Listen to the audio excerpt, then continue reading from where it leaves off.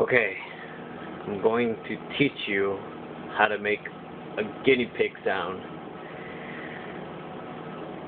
Yeah. Okay. So, grab your mouth,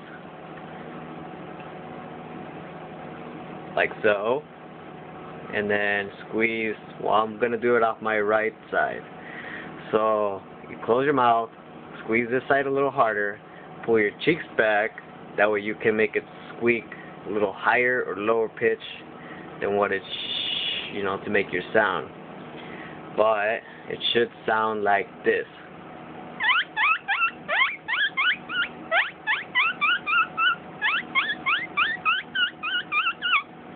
There you go.